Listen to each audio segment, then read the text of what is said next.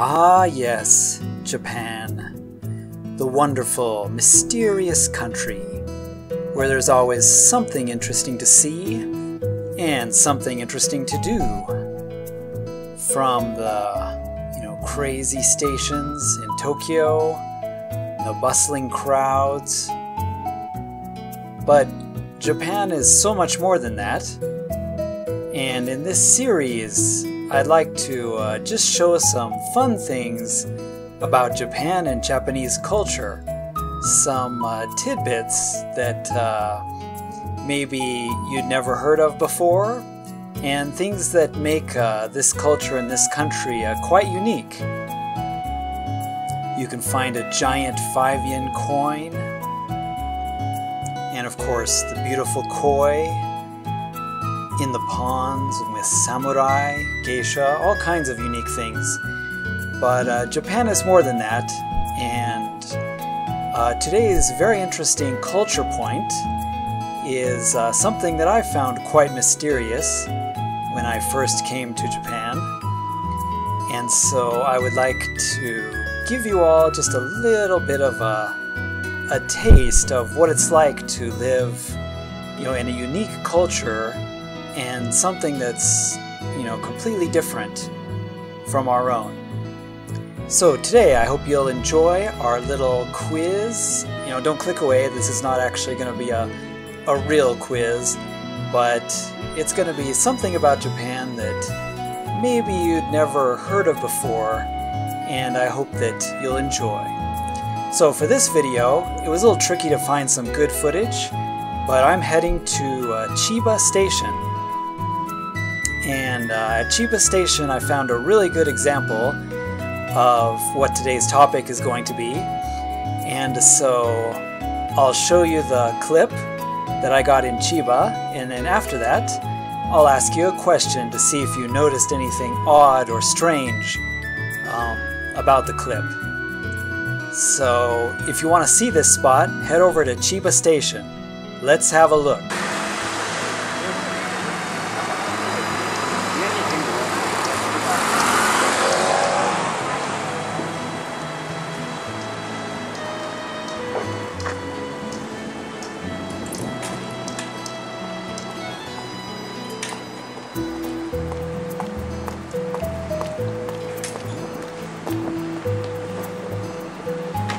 Okay, so here we go with Japanese parking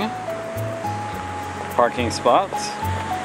Walk with me. Here's number 1, number 2, number 3, number 5, 6, 7, 8, 10, 11, and so on. And what was missing?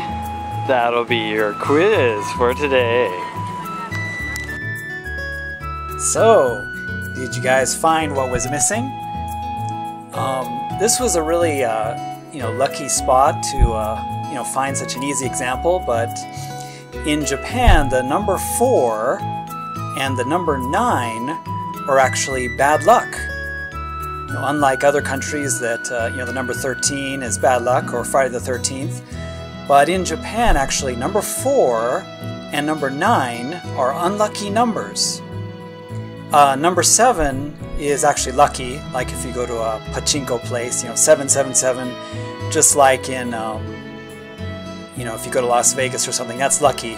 But in Japan, 4, which is shi, that sounds just like the same kanji shi for death. And so 4 sounds like the kanji for death.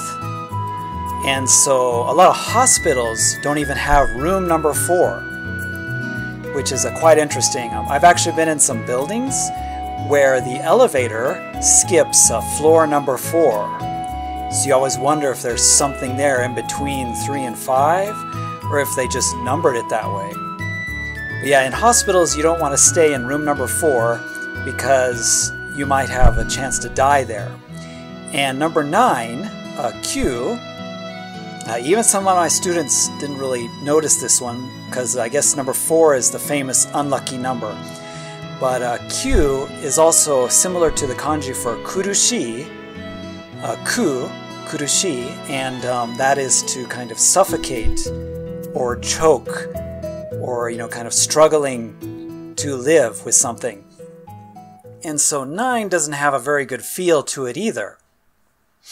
And so 4 and 9 are Japan's unlucky numbers, which is quite interesting. No other countries would have those two numbers as unlucky numbers, but only in Japan would you see those two numbers left out of, say, a parking lot or room numbers. Even some hotels, they won't have those rooms.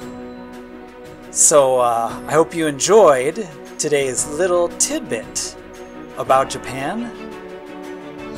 I'm trying to do a kind of a little series here that shows a lot of the unique and interesting things that I've seen and, kind of the fun stuff about Japan that was really surprising as a foreigner. And these are the kind of things that makes the world, just seem open and, amazing and, different. So I hope you enjoyed today's video, and as a final little note, I would like you to do a little math problem for me. So if you put 4 and you add 9, Japan's two unlucky numbers together, what do you get?